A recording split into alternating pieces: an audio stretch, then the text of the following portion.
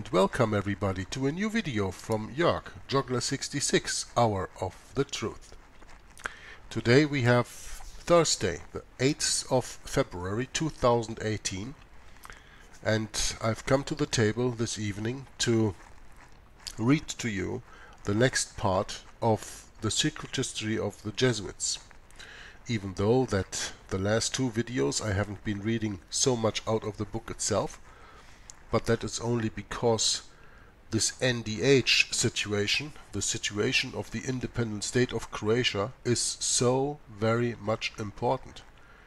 That is a genocide that is not very much talked about. That is history that is not very much talked about. And of course, you saw, I assume, that when you watched this 22nd part, that you saw the part 21 where I was speaking with Tom Friess, who called me on Skype during the recording of the video, and he could explain why he understands that Avro Manhattan in his book Terror over Yugoslavia warns the people that what happened in the independent state of Croatia in the Second World War, what we were speaking about the last broadcasts, is a foreshadowing of things to come for the people in the United States of America, and also for the Inquisition that is being reinforced here in Europe, because the EU, the European Union so-called, is nothing else but the revived Holy Roman Empire of the time before the Reformation. And the question is only when they are getting their guns out. So today I want to continue the reading in the paper that I left off yesterday. You probably remember.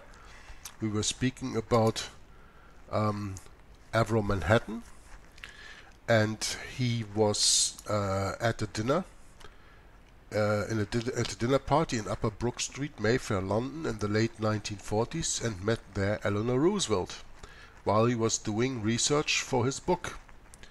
That was Terror over Yugoslavia, as you can see here, and of course the other one that is called The Vatican's Holocaust, that he published in 1986.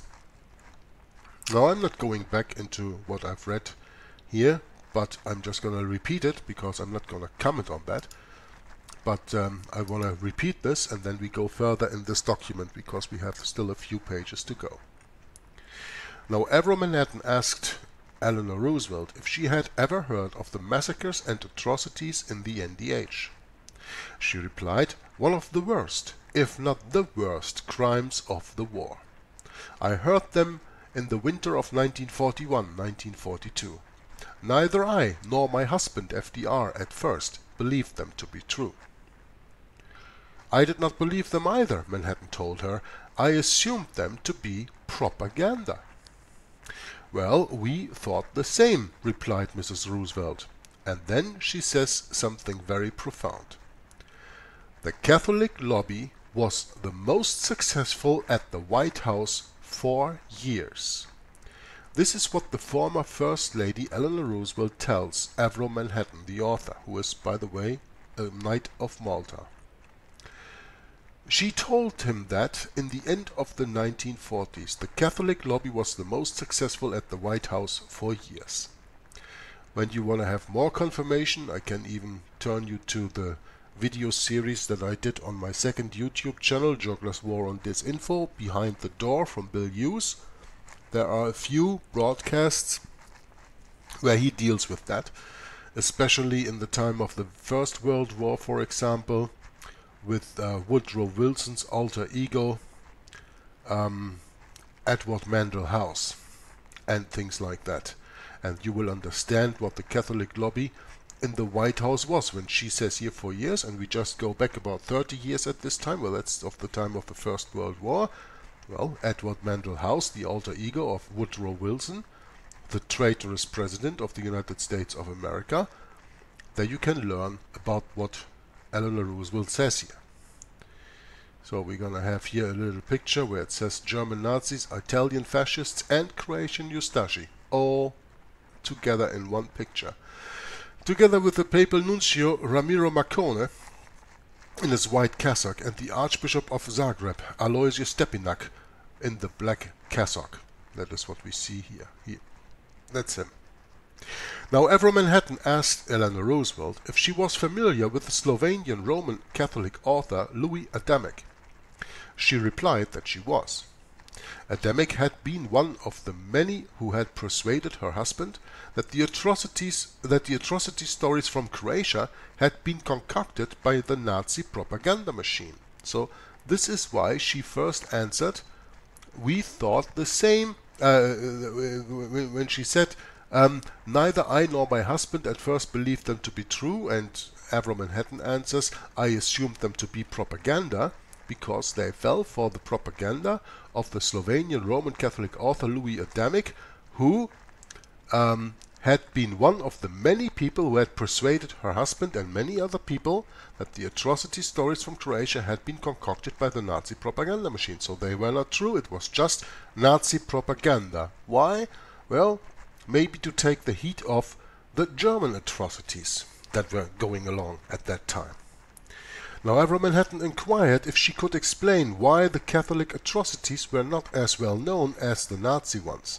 And here comes a sentence that you really have to read a few times to understand and to let it please sink in.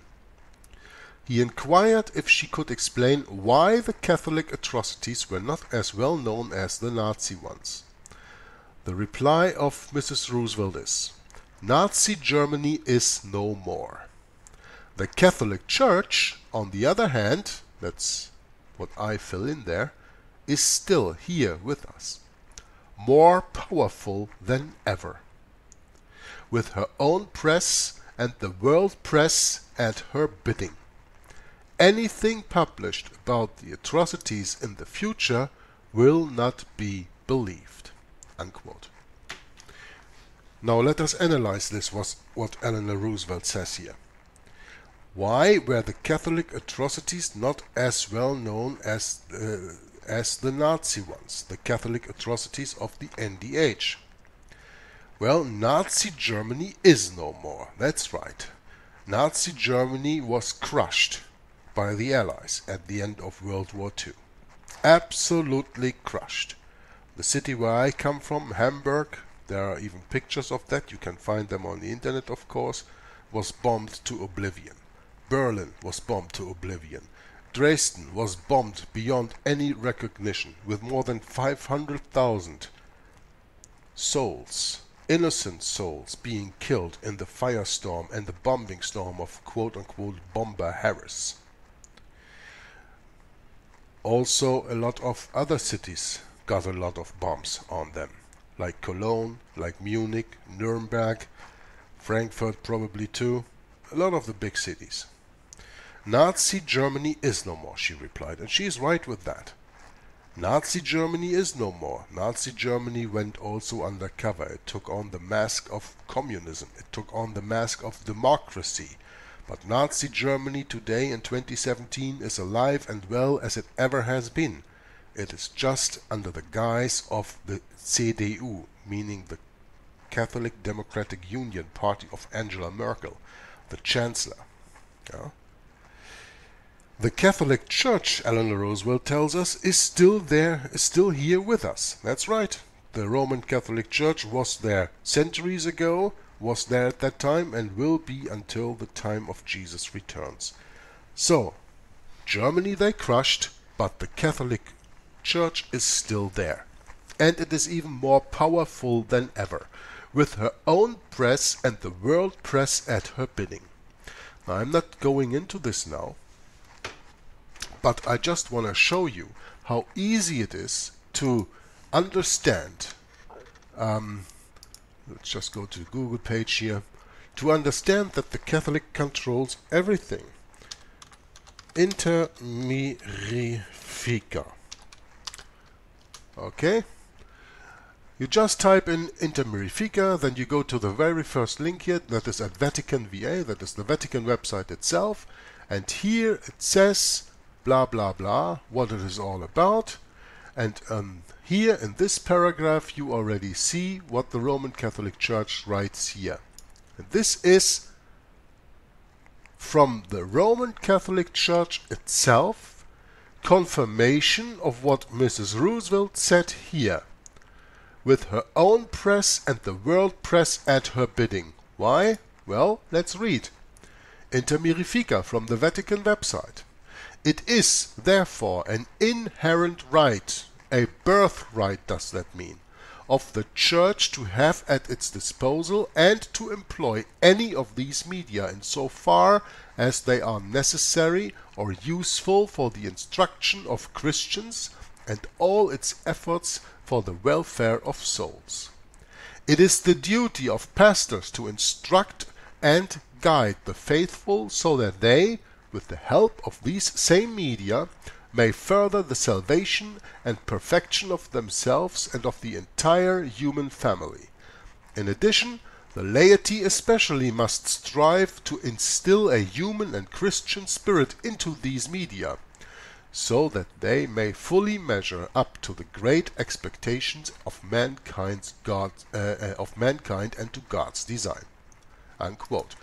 Now, if you want to know what media are they talking about, well, you have this paper, Inter Mirifica, from Antichrist Pope Paul VI on the 4th of December 1963, and you have another one that is called come on. Oh, not true. Oh, this is not possible that I forget that. Miranda Prozos. That is from a few years earlier, from 1958, and still under Antichrist Pope Pius XII, Hitler's Pope, published. And that deals with all the media, that deals with the printing media, that deals with the television, that deals with movies, that deals with any kind of media. It says here so in the beginning, such as the press, movies, radio, television, and the like. And the like, of course, because at that time there were no social media. At that time there was no internet, and there was no quote-unquote alternative media, but it is all implied in this Inter Mirifica and Miranda Prozos, such as the press, movies, radio, television, and the like, and so on. So I just want to show you this to you, that you understand that what Mrs. Roosevelt says here is absolutely true, and even from the words of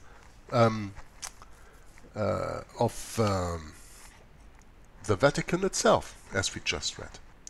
Anything published about the atrocities in the future will not be believed. No, because, you know, when you take the picture, when you take the work of the Roman Catholic Church did together with the Lutheran Church for the 500th anniversary of Luther's nailing of the 95 Theses to the church door in Wittenberg, they did this paper together, the Lutherans and the Catholic Church, from conflict to communion. Yeah?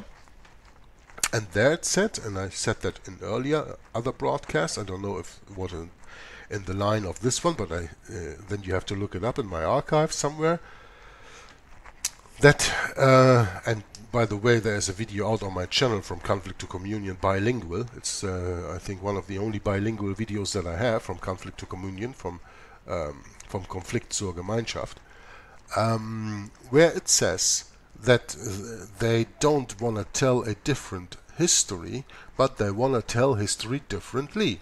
And that's what Eleanor Roosevelt means here. Anything published about the atrocities in the future will not be believed, because they will tell it completely differently than it actually happened. Now, Manhattan then informed her that he was writing a book on the Vatican role in the atrocities in the NDH. Now listen to what she, Eleanor Roosevelt, replies. "Your book," she says, "might convince a few. But what about the hundreds of millions already brainwashed by Catholic propaganda?" What Catholic propaganda? Well, the Catholic propaganda of Inter Mirifica. That Roman Catholic propaganda. What you can read everywhere in the controlled press. "Your book might convince a few," she commented, "but what about the hundreds of millions already brainwashed by the Catholic propaganda? That are those people who take videos like this and then comment that it is all not true, because they read here and there, this and that. And they don't base their research like I do on the Bible and true history. And this article that I'm reading here is true history. This Inter Mirifica is true papal history. This is from the Vatican website itself. Everybody can look it up as easily as I did in the search engine. Just type Inter Mirifica. Huh? It is that easy. Your book might convince a few, she commented, but what about the hundreds of millions already brainwashed by the Catholic propaganda? Yeah, those are, I guess, lost souls. Now, Manhattan recalled a few years later, in 1953, when the book was eventually published, although 2 editions were sold within weeks, no part of the British or American press dared even to mention it. Adamic, you know, that Roman Catholic writer here from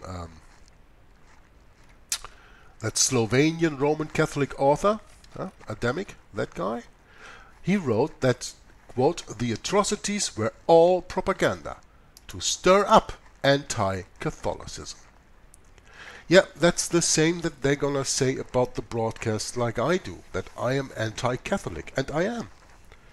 I am anti-Catholic, I am pro-Jesus Christ. And when you are pro-Jesus Christ, you cannot be pro-something else too, and certainly not pro-Satan. And the Roman Catholic Church is the synagogue of Satan. The atrocities were all propaganda to stir up anti-Catholicism. Yes, when you are a Bible-believing, Jesus-following Christian, you are anti-Catholic, because Catholicism is the Bible 180 degrees turned around. It is Satan, and not the God of the Bible.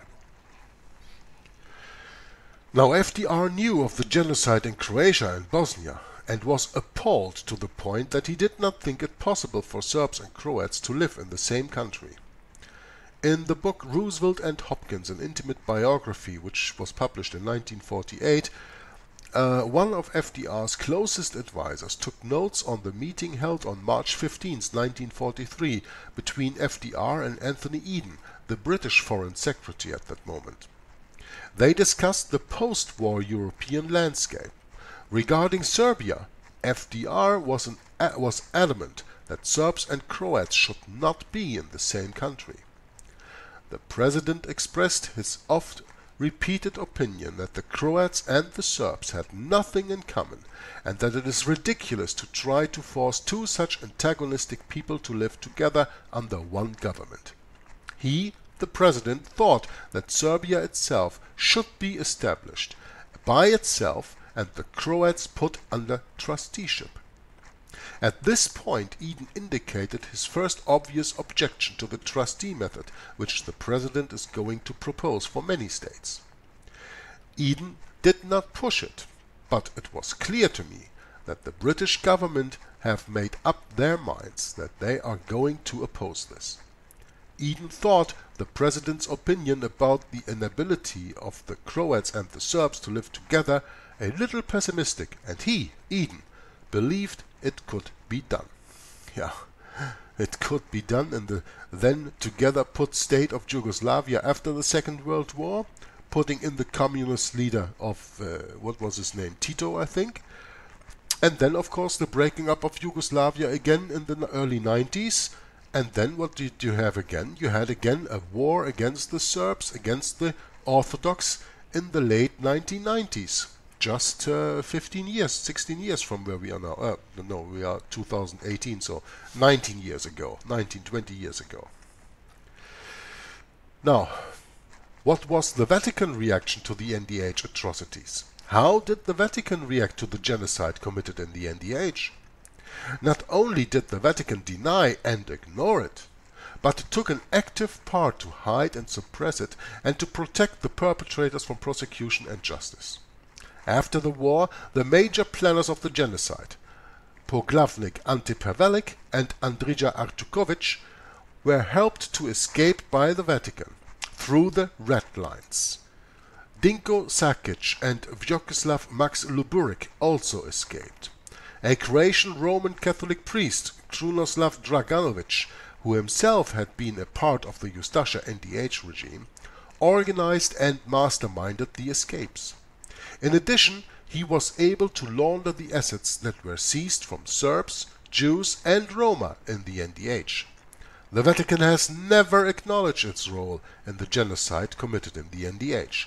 This is genocide denial. It is denial of the Holocaust. The Vatican protected the accused Ustasha war criminals and assisted them in escaping prosecution for war crimes.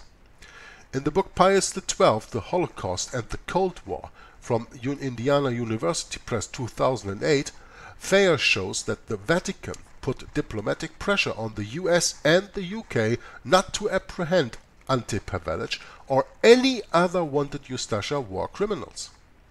US intelligence had located Pavelic, but was prevented from arresting him. Why would the United States not arrest arguably one of the most notorious mass murderers of World War II? Why would the United States help to shield an accused war criminal suspected of committing genocide? Why and how could such a fanatical fascist accused of genocide escape arrest and prosecution? Why was Ante Pavelic allowed to escape to Argentina by the US government? Now allow me that I bring back to your memory the book that I am going to read in a later part of the same reading of The Secret History of the Jesuits. I will include chapter 3 of the book The Real Odessa by Yuki Goni. How Perón brought Nazi war criminals to Argentina, and also of course Nazi war criminals from the NDH. This complete book deals with that. I've started reading that some time ago. I think I read about the first 60, 70, 80 pages, something, I don't know. I started reading in English, then I got the same book in German, because in German it's also very interesting to have, because of course about helping Nazi war criminals escaping is interesting information for German people who often don't have that information. And I am going to read this chapter 3 of The Real Odessa from Yuki Goni, and there we will come back into everything that I just asked here. Why would the US not arrest? And so on and so on. All this stuff will be dealt with when I read the part of The Real Odessa. And in the meantime, you can go to any search engine on the internet, type in The Real Odessa by Yuki Goni or just The Real Odessa, and you can order that book for yourself, as I did, and read it for yourself, and do your own research, and you don't have to rely on the conclusions that I make after reading those works. Now, why was Ante Pavelic allowed to escape to Argentina by the US government with the help of Perón? Well, the answer is that the Vatican orchestrated his escape. Why? Fair quoted US counterintelligence corps agent William Gowen, the son of Franklin Gowen, a US diplomat in the Vatican, who reported in 1947 that Pavelic's, quote, contacts are so high and his present position is so compromising to the Vatican that any extradition of the subject would be a staggering blow to the Roman Catholic Church, unquote. Pavelic and the other Ustasha war criminals guilty of genocide were allowed to escape to protect the Vatican. They were allowed to escape to protect the Antichrist, that no one comes to the idea that the biblical, historical and prophetic Antichrist always was at that time and still is today the papacy of the Roman Catholic Church. Both Britain and the United States could have arrested Pavelic and the other Ustasha war crime suspects, but choose not to, enabling them to escape and to elude prosecution for war crimes and for genocide. In Hunting Evil, the Nazi war criminals who escaped and the quest to bring them to justice, published by Random House 2009, Guy Walters documented a United States CIC report that stated that the British had allowed Anti-Pavelic to escape. In October 1946, a CIC report stated that, quote, there can no longer be any doubt that the British aided the escape of Dr. Anti-Pavelic. The US also knew of Pavelic's location, but refused to arrest him. Now, Walters showed that the US knew where Pavelic's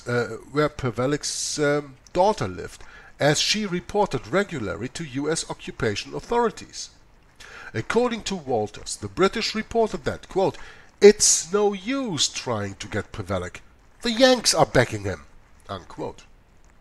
In August 1947, United States CIC agent William Gowan reported that Pavelic was, quote, receiving the protection of the Vatican, unquote. Why were Britain, the United States and the Vatican all helping Pavelic to elude capture? Gowan wrote that the Vatican opposed the extradition of Pavelic because his capture would only, quote, weaken the forces fighting against atheism and communism in its fight against the Church. Unquote. Weaken the forces fighting against atheism and communism. And in the meantime, the forces of atheism and communism fight the papal crusade against the Orthodox. That is not mentioned. In other words, the Serbs would only benefit. The Orthodox would benefit. The Russians would benefit. And ultimately communism and the USSR would be the beneficiaries. It was a zero-sum game. Qui bono? Who benefits?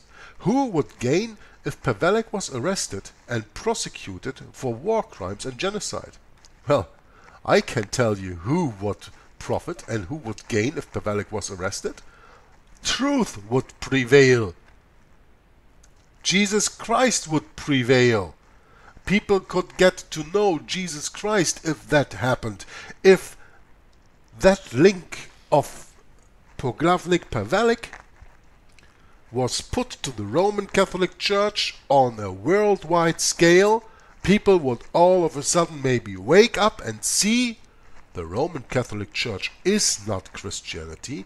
The Roman Catholic Church's quote-unquote father, the Pope, is not the vicar of Christ, but is a war criminal and is actually wearing his mask over the head of Satan. Means he is the vicar of Christ, but not the vicar of Jesus Christ, but he is the vicar of Satan on earth. That would happen. That would be the beneficiaries if Pavelic was arrested and prosecuted for war crimes and genocide. So certainly the Vatican would not gain anything. Only the Orthodox would benefit. Only the Protestants would benefit. Only the truth would benefit. Only the Serbs would benefit. Only communism would benefit, the author says here. Only the USSR would benefit. This is how the Vatican sold the idea to the US government. Arresting Pavelic would be detrimental in the Cold War against the USSR. And this Cold War against the USSR was a joke from the beginning. Because this Cold War was financed by Wall Street. Not only Wall Street, but by the Vatican, first and for all, by the Knights of Malta, by the Jesuits. They always play both sides of the medal, people, don't forget that. The Cold War was a joke. This had much wider political implications. If the Vatican were discredited, the Communist Party in Italy would benefit, which might allow it to win the elections. The United States supported democracy in Italy only if a non-communist party won the elections. Because the Italian Communist Party was poised for victory in Italy, the United States did everything it could to rig the elections, to deny democracy. Moreover, this had the potential to set off a chain reaction for other parts of Western Europe. More importantly, it would reveal the true core of Roman Catholicism to the mass public. People would see that the Vatican was corrupt and hollow at its center, obsessed with power at any price, even genocide. It would show the moral bankruptcy of the Vatican or the Roman Catholic Church. The moral bankruptcy of the Roman Catholic Church. It would expose the Roman Catholic Church for the synagogue of Satan that it is. And this could not be allowed to happen, especially not during the ideological conflict of the Cold War, which was ultimately a contest for the hearts and minds of the people. The Vatican could never acknowledge that it was complicit in genocide, even though the evidence is abundantly clear that it was. The largest religious denomination in the United States is Roman Catholicism at 23% of the population. And don't forget to count in all the evangelical ecumenical evangelibellies, all the people who have been, all the quote-unquote Protestants who have been lured via the ecumenical movement into Roman Catholicism without even their knowledge. But their pastors preach Roman Catholicism from their pulpits and not Protestantism. People don't even know what a Protestant is anymore.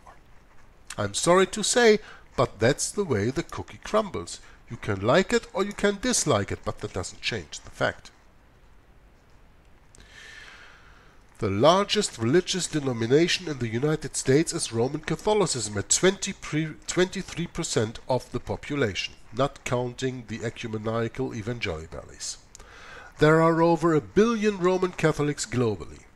The decision was an easy one for the United States. As a result, Pavelic was allowed to settle in Argentina and live a comfortable life there, while Artukovic was allowed to settle in the United States itself, living in Seal Beach, California, as a model American citizen. The Vatican continues to suppress information on its role in the NDH. John Cornwell, you know, the author of the book Hitler's Pope, here in the picture, John Cornwell noted that, quote, more than half a century after the war, the Vatican has still failed to make a clean breast of what it knew about the Croatian atrocities and the early stages of the final solution, and when it knew it. Unquote. Here in this picture we see the Vatican legate Ramiro Marcone, third from the right. That's here. Aloysius Stepinac, that is the cardinal, first on the right, over here. And Poglavnik Pavelic, partially obscured far left, here, you see him. At the 1944 funeral for Marko Dožin, the president of the Ustasha parliament. Now in this paper we come to a conclusion. The conclusion is: the Vatican denied and ignored the role it played in the genocide committed in Croatia and Bosnia during World War II. Moreover, it took an active part in concealing and suppressing not only the genocide itself, but its role in that genocide. Finally, the Vatican acted to protect the perpetrators and to shield them from prosecution and justice. The Vatican has never addressed these issues. And then we only come to the footnotes, which I will show you for a moment so that you know that all the quotes are sourced and the sources are here in the footnotes. Okay? Just for you to know where all these are taken from. And the source of this paper is Serbiana.com Analysis Archives 1182. And I have to thank the author Kao Savage who put this together. And I read this during my explanation of the book reading The Secret History of the Jesuits by Edmond Paris. And we are going to return to this book right now. We left off last time that we read in the book on page 151, and I'm going to read to you this last paragraph that I already read, but to come back into this, and we are having about 2 pages to read to the end of this chapter. this chapter that is still called what's it called? Yeah, I should have written that somewhere. Anyway, you will see that in the beginning of the video what it's called. It's still the infernal cycle, of course. We might as well leave this peculiar bishop to enjoy his clear conscience, this primate of Croatia supposedly stripped of any authority, calling himself metropolitan when he wasn't so, and who, to crown the paradox, was opening doors when shutting them. But at the side of this fantastic prelate there was another one, consistent and corpulent, R.P. Marcone, personal representative of Pius XII. Now let me just go to the right pictures, and I have to see where is Marcone. Is Marcone before this or is he behind this? Marcone is before this, so here we have the pictures of Marcone. Here you have him with Stepinac and his wife dressed in white, and here you have him sitting next to Pavelic. Okay, this is Marcone. Was this Sancti Sedis Legatus, which means Holy See's envoy, was this Holy See's envoy also destitute of any authority over the Croatian clergy? Nobody knows, for the dossier so well expurgated the dossier so well expurgated makes no mention whatsoever of this great person. We could even be oblivious of his existence if we didn't have other information such as photographs, look to the right, which show him officiating at Zagreb's cathedral, enthroned amongst Ustashi general staff, and above all sharing a meal with the family of Pavelic, the practicing Catholic who organized the massacres. Confronted by such a document, it is not surprising that the presence of the Pope's representative was quote-unquote blacked out. The mystics would call this enlightening darkness. But these few lines from the dossier are even more enlightening. Quote, the procurator himself, in his bill of indictment, names the Holy See Secretary of State, Cardinal Maglione, who had, in 1942, advised Archbishop Stepinac to establish more cordial and sincere relations with the Ustashi authorities. Unquote. This is sufficient to put an end to any more quibbling. The collusion between the Vatican and the Ustashi murderers is clear enough. The Holy See itself was urging Monsignor Stepinac to collaborate with them, and the personal representative of Antichrist Pope Pius XII, by taking his place at Pavelic's table, was applying the pontifical instructions to the letter. Sincerity and cordiality in the relations with murderers of Orthodox believers and Jews and Gypsies and Protestants. But what do the Jesuits... This does not surprise us, does it? But what do the Jesuits think of it all? As they obstinately affirmed that the constant cooperation given to the dictators by the prelates of His Holiness was an option entirely personal and not dictated by the Vatican. Now, Cardinal Maglione, I have to switch to another picture here. Let's see where I have him. This is Italian fascist minister Dino Alfieri when he visits the Vatican with Cardinal Maglione on the 7th of December in 1939. So here you have, of course, in this uniform, the Italian fascist minister Dino Alfieri, and here you have Cardinal Maglione on the 7th of December in 1939 in the picture. Now, when Cardinal Maglione sent the previously mentioned recommendations to Zagreb's Archbishop, was it his personal opinion he expressed under the seal of the State Secretary Office? The proof of the connivance between the Holy See and the Eustachis, supplied by the RP Dragoon, which has just been mentioned, puts an end to this chapter. but here is a new confirmation of the evangelical sentiments which flourished and still flourish amongst the faithful of the Croatian Catholic Church toward the Orthodox Serbians. The Fédération Ouvrière Croate en France, which stands for the Federation of Croatian Workmen in France, sent out an invitation to the solemn meeting organized for Sunday, 19th of April 1959 at the quote, General Confederation of Christian Workmen unquote, Center in Paris to celebrate the 18th anniversary of the foundation of the Ustashi Croatian state. The invitation read, listen closely. The ceremony will start with a Holy Mass, being said at the Church of Notre Dame de Lorette. But the reader, edified by this pious start, is the more startled when he discovers soon after his straight exhortation, "Death to the Serbians." So this is not so banal. Document expresses the regrets that not more of these brothers in Christ were killed. The book of the R.P. Dragoon, rector of the Croatian mission in France, implies that the welcome given by the French Catholics to the Croatian refugees was not warm enough.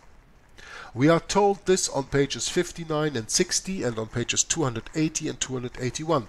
The author mentions the grievous disappointment these refugees experienced at being met by a total lack of understanding on the part of their brothers in the faith. Unquote. Considering the aforementioned document, this lack of understanding seems comprehensible. We are glad that our fellow countrymen, in spite of the most grand invitations, show little sympathy to a form of piety in which the call to murder walks hand in hand with the Holy Mass in the best Roman and Ustashi tradition.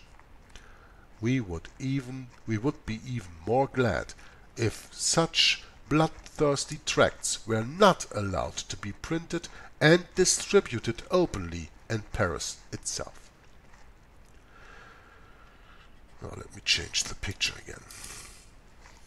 On the 10th of February 1960, Edmund Paris continues, the infamous Archbishop of Zagreb, Alois Stepinac, died at his native village of Karlovice, where he had been made to reside.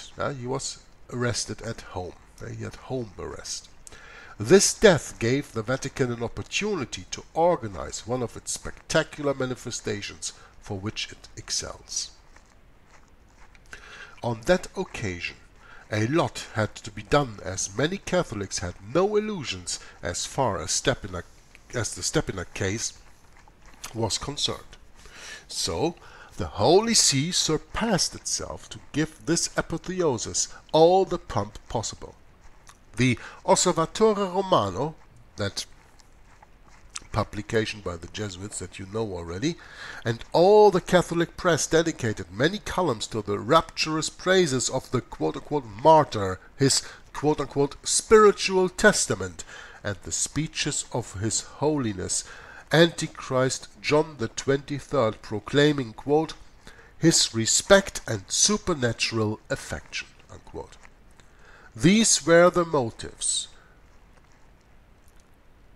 which prompted him to give to this cardinal, who was not part of the Curia, the honors of a solemn service at St. Peter's in Rome, where he himself would give the general absolution.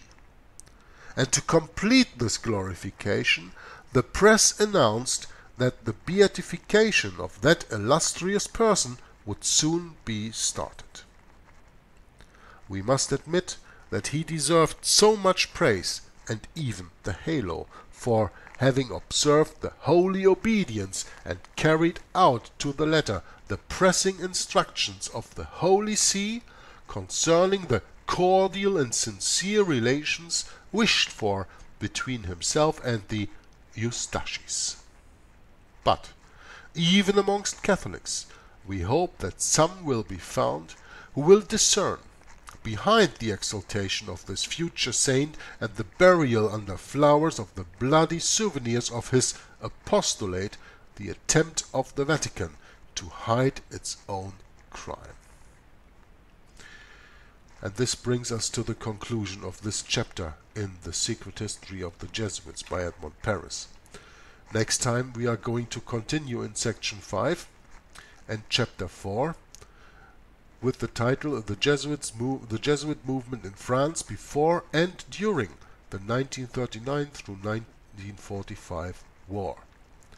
But that's for another moment. Today I am still not done. I am far from done. Now let's see, we have already 45 minutes, so I guess it's probably being a little bit more than an hour, but that is not so important. I really have to read this to you, and I'm going to do this right now. We have here a newsletter from Richard Bennett from the website Berean Beacon. Richard Bennett worked together in this paper with Michael de Semlyen. And you know Michael de Semlyen when you know my channel as the author of the book All Roads Lead to Rome, which I read in German and in English on my channel. He did a continuation of that book that was called The Foundations Under Attack, that Tom Friess read in 2017 on First Amendment Radio and Inquisition Update. And so Richard Bennett, who was for 22 years a priest in the Roman Catholic Church, and then by the grace of God was saved and came out of it, together with Michael de Semlyen wrote a paper on the 29th of December 2015 that is called The Appaling History of Croatia in the 20th century. Therefore, it does not exclusively deal with the happenings of the Second World War, but it deals with the history of Croatia, in the Second World War, called NDH, Independent State of Croatia. And I want to read to you this paper from Richard Bennett and Michael de Semlyen, and with that I'm going to close the subject of Yugoslavia and Croatia in the Second World War of the book reading The Secret History of the Jesuits off. And we are going to read this right now. In 1929, Richard Bennett and Michael de Semlyen say, Mussolini signed the Lateran Treaty along with Antichrist Pope Pius XI, officially conceding Vatican Hill to the Pope. The papacy once again became a sovereign civil state. The legal agreement between Mussolini and the Vatican was just the beginning.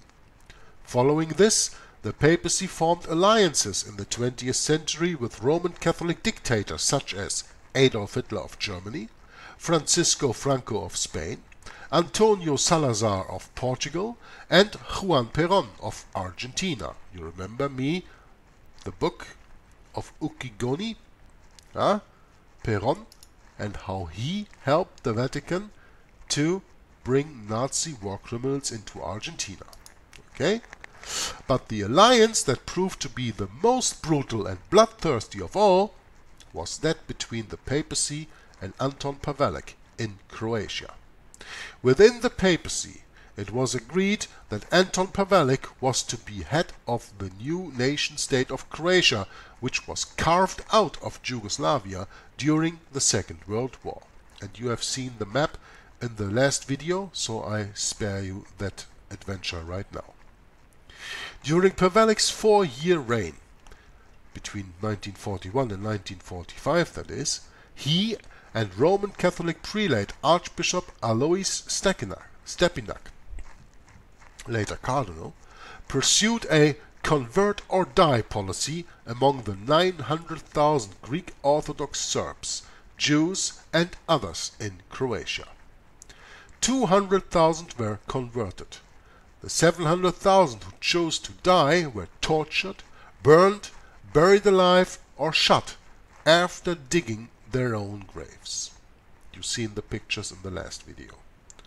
This appalling persecution carried out by the Ustashi included many of the worst atrocities of history. The mutilations were horrific, the tortures vicious, the savagery terrible. The Roman Catholic Church did not leave the execution of a religious war to the secular arm, as they did during the Inquisition, by the way. Then there was a spiritual court condemning the quote-unquote heretics to death, but the secular arm was then to execute these judges.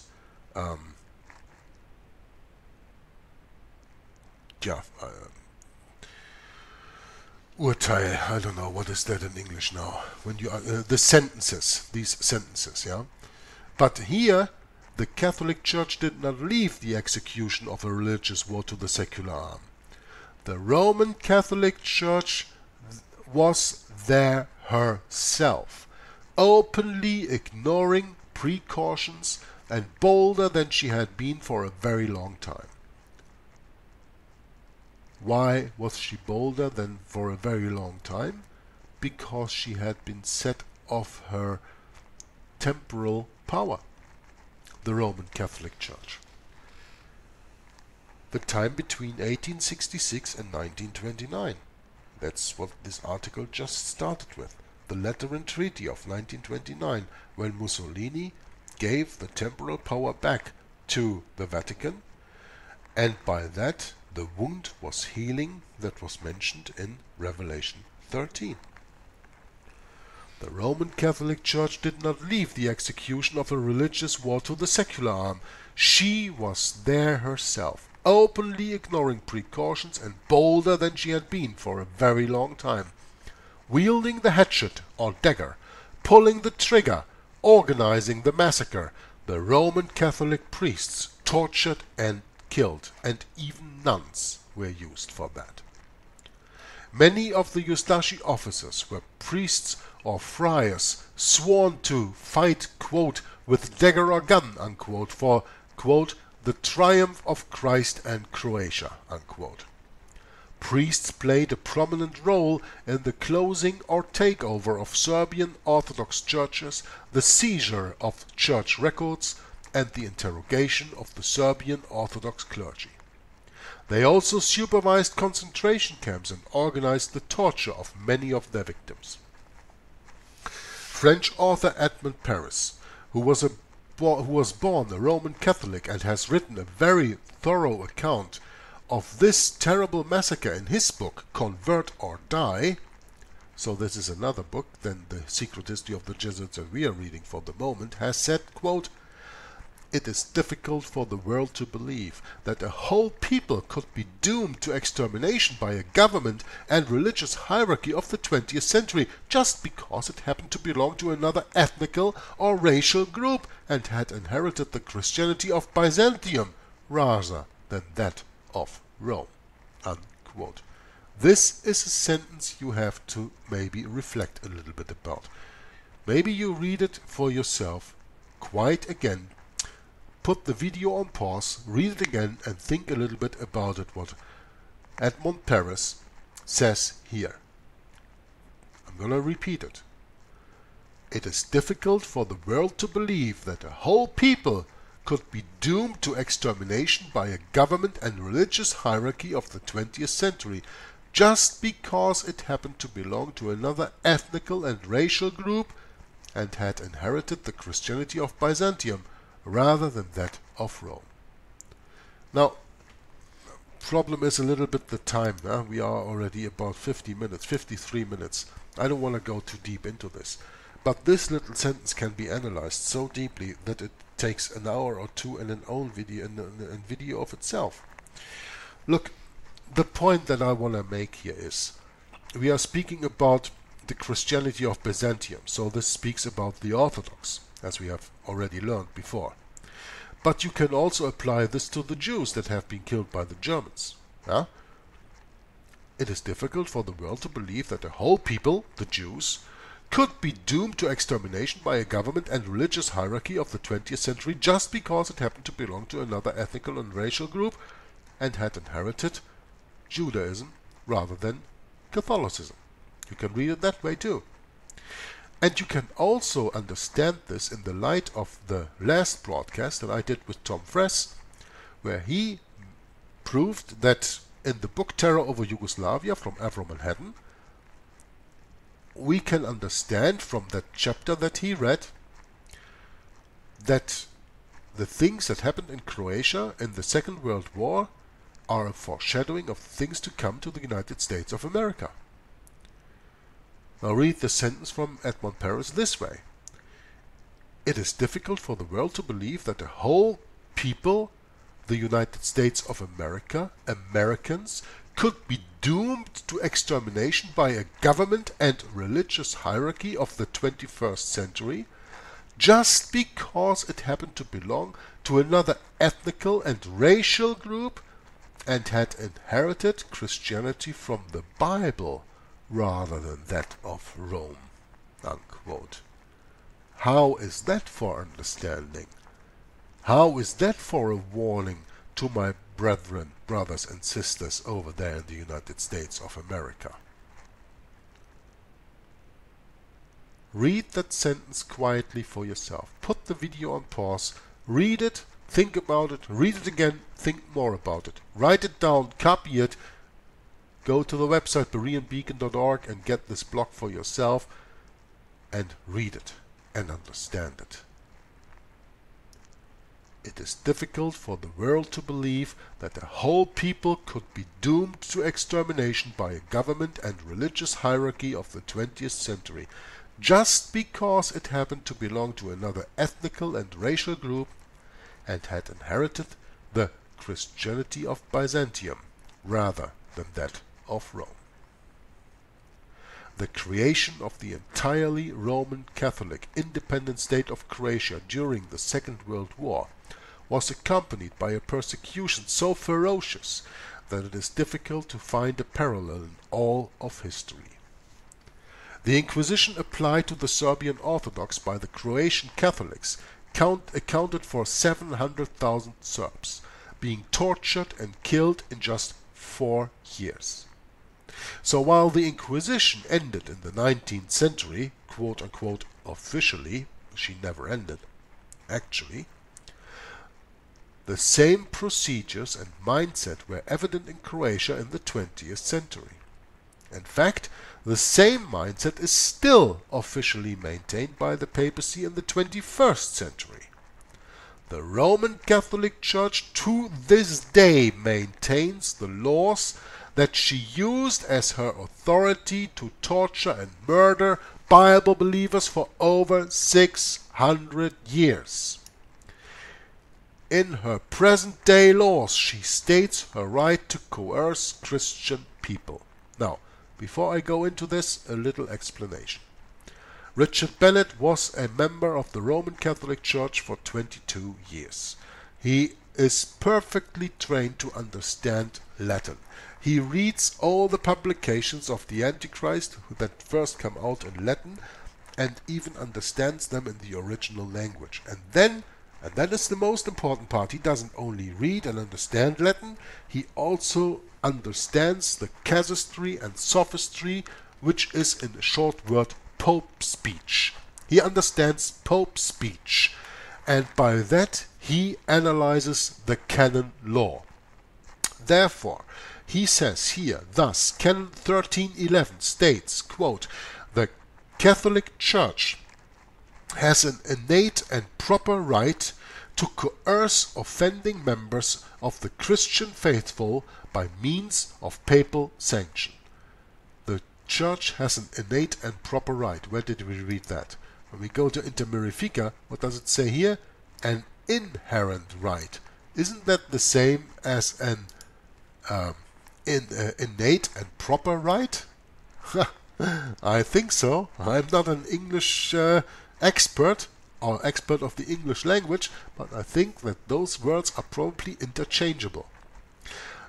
So that means that the Catholic Church has an innate and proper right to coerce offending members of the Christian faithful by means of papal sanctions. And of course with Christian I mean Catholic. Huh? While there are no sanctions in torture and death at the present time, the same astonishing mindset is Roman Catholic law.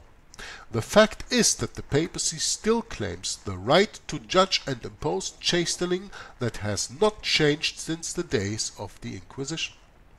In present day, 2018 even, canon law, she also decrees in canon 1405, section 1, quote, "It is the right of the Roman pontiff himself alone to judge in cases mentioned in canon 1401.1 those who hold the highest civil office in a state." And in canon 1401 it says, quote, "By proper and exclusive right the Church adjudicates 1. Cases concerning spiritual matters or connected with the spiritual. 2. The violation of ecclesiastical laws and all those cases in which there is a question of sin in respect to the determination of culpability and imposition of ecclesiastical penalties." The Holy Spirit's admonition to believers is to be remembered as these decrees are certified into law. Quote, "Stand fast therefore in the liberty wherewith Christ has made us free, and be not entangled again with the yoke of bondage." In past times, kings, princes, and nations were supposed to tremble at the decrees of the Roman Catholic Church. Woe to him who resisted! Subjects were released from their oaths of allegiance. Whole states were placed under interdict. By deception regarding the gospel, and subsequently by force, the papacy has held her domain together. She has only external unity, as anyone who has lived within her system and studied her decrees and history knows. Our prayer for Croatia. We have documented on how the institutionalized papacy and the powers of darkness have conspired against Serbs, have conspired against Jews and others in Croatia. It is horrendous. Our prayer now is that the Lord Jesus Christ would show the power of His kingdom in Croatia. Psalms 2 reminds us that the Lord Jesus, the Messiah, reigns. His throne is not moved, whatever may be the turmoil and schemes against Him. While the enemies of the gospel are plotting and planning how to break His bands asunder and cast His cords from them, He has already defeated their devices, and He says to them, "Yet have I set my King upon my holy hill of Zion." All events are in His hands. None can stand against the Almighty Lord Jesus Christ. The voice of the Lord thunders from the final chapters of the Bible and reverberates throughout the world. "Come out of her, my people, that ye be not partakers of her sins, and that ye receive not of her plagues." While the papacy from the city of Rome continues to wax strong, her final condemnation is already written. "Babylon is fallen, that great city, because she had made all nations drink of the wine of the wrath of her fornication." God's reserved wrath, His punishing justice, and His enmity to sin will be revealed to the entire world. The destruction of Papal Rome will proceed from the glory of His power. Quote, "The same shall drink of the wine of the wrath of God, which is poured out without mixture into the cup of His indignation." Unquote. The certainty of the final triumph should animate us in our efforts and embolden true believers in their struggles. The frequently quoted maxim that, quote, "peoples ignorant of history are destined to repeat it," unquote, is still true. True believers are in real danger of compromising with the Church of Rome. Without the knowledge of the horrifying history of Croatia in the 20th century, we can fail to see that the true gospel is a matter of life and death. As the Apostle Paul told believers, quote, "All who will live godly in Christ Jesus will suffer persecution," unquote, the victory of the faith and courage of believers of the severest trials is repeatedly recorded in the pages of history. as the Lord proclaimed, "Be not afraid of them that kill the body, and after that have no more that they can do. Also I say unto you, whosoever shall confess me before men, him shall the Son of Man also confess before the angels of God." We appeal especially to Croatian people. Where there is true faith and love of the Lord, there is in the midst of all afflictions a joy unspeakable and full of glory. God is the only Holy Father, the all-holy one. His holiness is the distinguishing factor in all his essential characteristics and attributes. This is the reason why we need to be in right standing before the one and only all-holy God on the terms he prescribes. The good news is that by his grace you can turn to him in faith alone for the salvation that he alone gives, by the conviction of the Holy Spirit, which is based on Christ's death and resurrection for his people. Believe on him alone, as the scripture states, quote, "For by grace are you saved through faith, and that not of yourselves, it is the gift of God, not of works, lest any man should boast." Unquote. If the Lord has by his grace touched your heart in reading this account of Croatian history, please let us hear from you using the email address richardmbennett@yahoo.com. Thank you, Richard Bennett and Michael the Semlian. And thank you, says also Jörg Glissmann from Joggler 66, Hour of the Truth.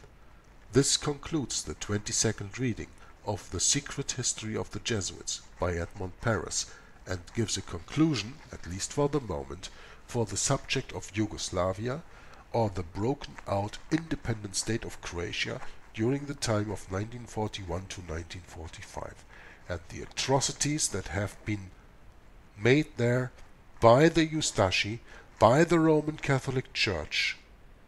And yeah, we did not speak about the Jesuits, but the Jesuits are always in control of the bishops and cardinals and other Roman Catholic people who are doing all these atrocities.